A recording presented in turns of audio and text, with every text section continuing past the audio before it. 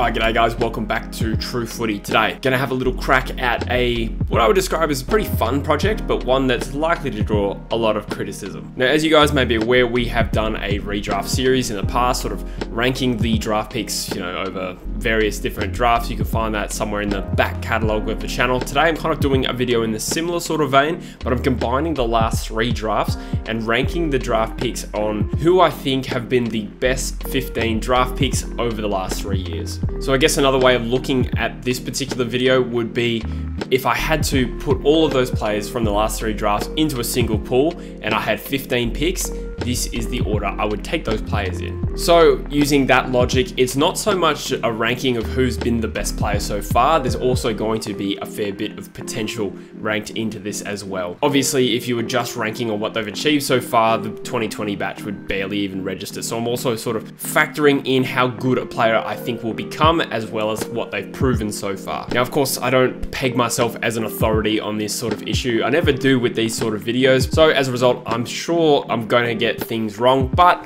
as always, I welcome your constructive feedback in the comments as well. At the end of the day, I am just a footy fan, so there is going to be some sort of conscious and unconscious biases I have towards players. Some players I've just seen more than others, but this is just frankly my opinion. Who would I take in the first 15 picks if I had to redraft these players today? Doing this video, I found pretty interesting. It was quite telling how strong the 2018 draft was in particular. I think a lot of those players are going to feature very highly in this particular ranking. And today I'm going to go from pick 15 and work my way up to who I would take pick 1 if I redrafted these players. So without further ado, let's crack into the video. The 15th pick of my draft would be Tarryn Thomas from the North Melbourne Footy Club. A player I drew a little bit of criticism about in my AFL 22 under 22 video for not including him in that team, and looking at the feedback from that video, I'm probably prepared to concede, probably just haven't watched enough of him to have made that informed decision. But the reason I'm putting him in here today is also because it's factoring in a lot of potential. From what I had seen, I'd prefer the output of Stevenson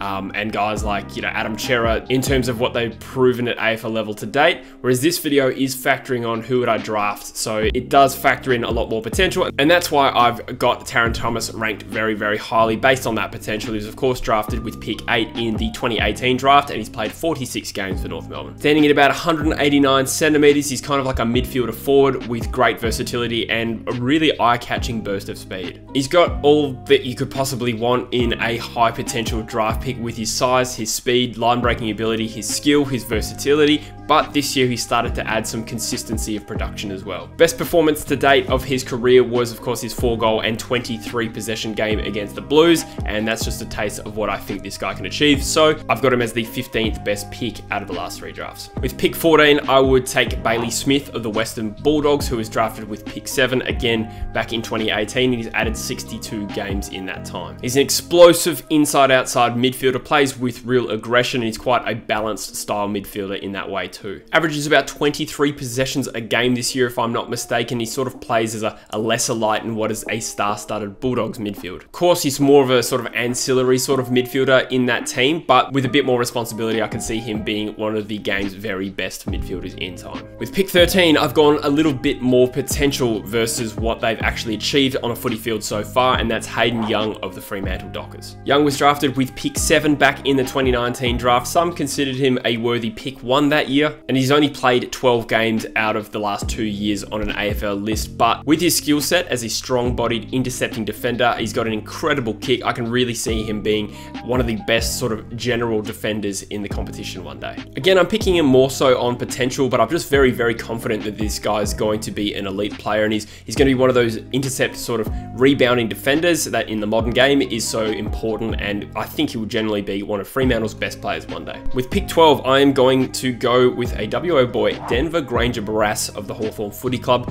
who was drafted with pick 7 overall in last year's draft and has just added 5 games in his first season. Now, he's a tall, athletic, intercepting key defender, and as such will need some time to develop, and obviously hasn't had that much much exposed form at AFL level just yet. But I think we've seen in his short time at AFL level that he's already impacting to an acceptable standard for a, teenage key position prospect. As far as I can tell, he's probably the best key defender drafted over the last 3 seasons, and I can see him winning multiple All-Australians in his career. With pick 11, I am going to go with the South Australian Riley Thilthorpe from the Adelaide Crows, who was drafted with pick 2 overall in last year's draft after the Bulldogs matched a bid for Jamara Ugle-Hagan. If you don't know him, he's kind of like a tall ruck forward, and as such, he's going to take a little longer to develop being in that role, but he's exceeded expectations in his first year, kicked 5 goals on debut, which has got to be a pretty rare feat these days, and looks to be one of the best key position talents in the game. It's really hard to judge a guy on potential. There's a couple of key position players in this list that I prefer ahead of him, but I have no doubt he's going to be a very good long-term player for Adelaide. Keeping with the South Australian theme, I'm going to take Jack Lukosius at pick 10 of the Gold Coast Suns, who was drafted at pick 2 back in that really strong 2018 draft,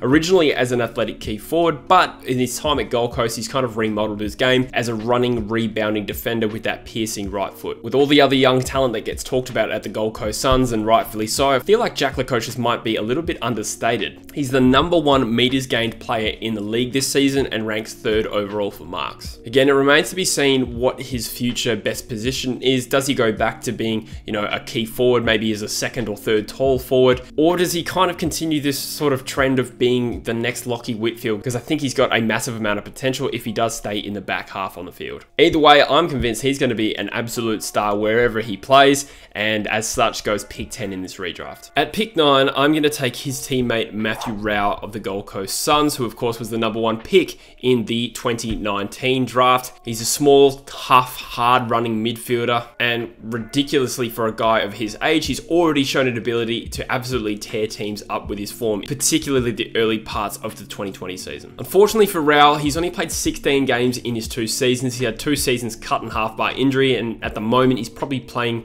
like a player devoid of confidence and fitness and not really playing to his potential. But we do remember that in his 2nd, 3rd and 4th games at AFL level, he was BOG, won several Brownlow votes. I think he ended up with 10 Brownlow votes in that little period, and I think he's a very, very safe bet. He's going to be one of the better midfielders in the competition one day. With my pick 8 of this draft, I'm going to go Logan McDonald of the Sydney Swans. Now, you will probably find a trend as we get towards the end of this draft. I'm starting to favour a little bit the really elite key position players because they're frankly a little bit more rare, and I think a Logan McDonald therefore is a little bit harder to replace than a Matthew Rowell, certainly if they both hit their potential. But McDonald was drafted with pick 4 in the 2020 draft and has managed 7 games in his debut season. So his draft year was pretty compromised by COVID, but he did play Waffle Seniors and came 2nd in the Bernie Naylor Medal, which is the leading goal kicker award. Started his AFL career with a bang, kicking 7 goals in his first 3 games, but he's kind of quieted down and has found himself on the outside of that team, which is going pretty well at the moment. Key forward talents like McDonald are pretty rare, and I think he's one of the more exciting young key forward talents in the game. Obviously rating him pretty highly on potential there, but that is where I would take him if I had to do this draft. Pick 7, I am going with Fremantle's Caleb Serong. Is there a little bit of recency bias because of his amazing derby last weekend? Perhaps, but this guy's won a Rising Star Award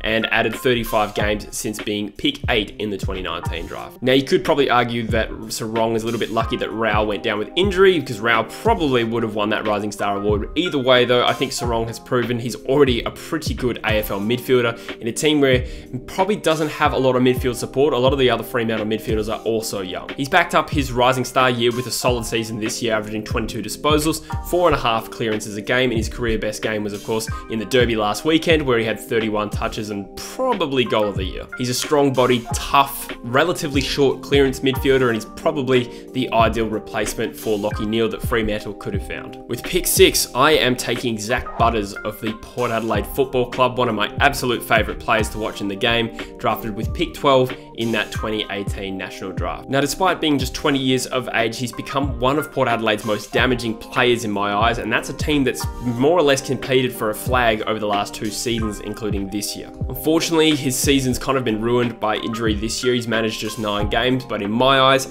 he's the best young talent on Port Adelaide's list. We're down to the top 5 now, and this is where I start to go real key position heavy. I'm going to go with Melbourne's Luke Jackson, who was picked 3 in the 2019 draft and has added 26 games, which is pretty good effort for a raw athletic ruck prospect. Rucks traditionally need time to develop because they need to get their bodies up to AFL standard. Playing in the ruck is a pretty grueling sort of position, but I think he's impacted pretty well considering, and it's in a team that is, you know, right in the mix for the premiership hunt this year. He's a really super athletic ruck, a little bit on the short side, but more than makes up for that with his vertical leap. He's a strong mark, and he's also quite aggressive with his second efforts and follow-up groundwork as well. Without checking the odds, I'd be comfortable in saying Luke Jackson is the current favourite for the Rising Star Award, and he's playing second fiddle to Max Gawn in that ruck, and he's having a terrific season. Personally, I think it's quite conceivable that Luke Jackson is the best ruck in the game within 5 to 7 years. At pick 4, I'm going to take the 2020 #1 pick in Jamara Ugle-Hagan of the Western Bulldogs. He's of course only played 5 games this year. Despite all the hype around him, you know, when's he going to get a game? He's managed just 5 and probably hasn't impacted in the way some people had hoped. But again, he's a key forward talent at 195 centimeters. He's going to take time to develop, but his ceiling as a key forward is just about as high as it gets. He's probably the most admirable comparison to Buddy Franklin we've had drafted since 2004. He's incredibly hard to stop in the forward 50 when he gets going, particularly at junior level, but he's already had, you know, at least one bag of 5 in the VFL, perhaps a second if I'm not mistaken. He's incredible in the air, he's one touch, he's good at ground level, incredibly athletic, and he can burn off his opponents as well with his speed. For me, he goes top 5 purely on his incredible potential. With pick 3 in this redraft, I'm favouring a little bit more the proven players, and I'm going to go Max King of the St Kilda Footy Club, who was drafted with pick 4 in the 2018 draft. Now, he missed his first season at the Saints at AFL level due to an ACL injury he'd copped in his junior year, but he still battled hard and played 38 games in that time since then. He kicked 22 goals in his debut season, and he currently sits on 38 with a round to play in 2021. At 202 centimeters, he's an exceptionally tall forward. He's got long arms in addition to that, and a massive leap on him as well, and he marks at the highest point. So in terms of, you know, contested marking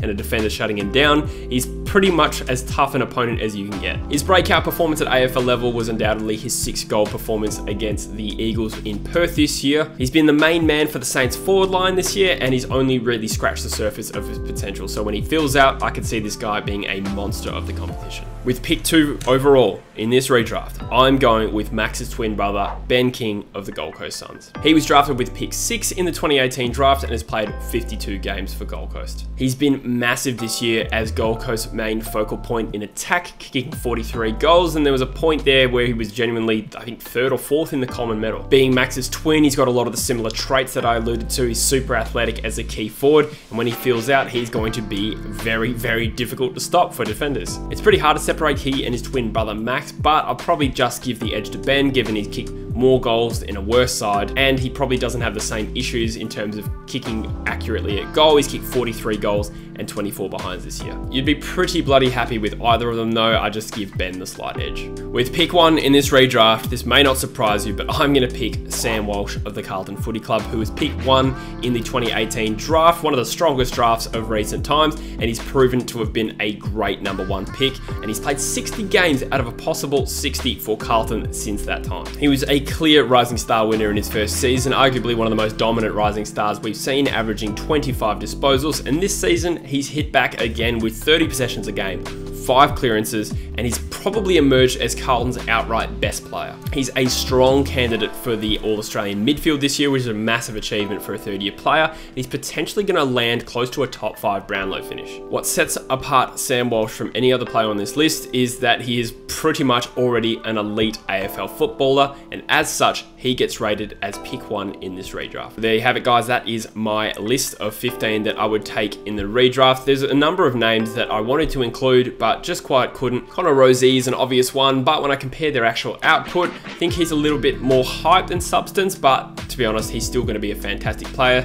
Don't get triggered by that. This is a very, very elite list. His teammate Xavier Dersma, Tom Green, I think Nick Cox could emerge into this chat as well. Kozzy Pickett's a superstar talent, but being a small forward, kind of value that position a little bit less when we're talking about a redraft. Also a huge fan of Mitch Georgiadis, Lockie Ash, Will Day, and there's heaps of players that I've overlooked in that as well. Let me know in the comments who you think I've missed out and what you would do differently with your order. Again, like I said, I'm trying to pick on potential as well, which is largely impossible, but this is just the way I see it. Hope you enjoyed this list, guys. If you're enjoying the content, I would really appreciate if you could subscribe to the channel, help us get closer to 15,000 by the end of the final series. That would be fantastic. I'm really excited for this final series. We'll be back just about with a weekly live stream. I hope that is certainly my intention, but you know, just the tips, True Footy podcast, season reviews, all that stuff is going to be coming thick and fast. Before you go, if you do have time, go check out our sponsors of today's video, manscaped.com. They have awesome little products like the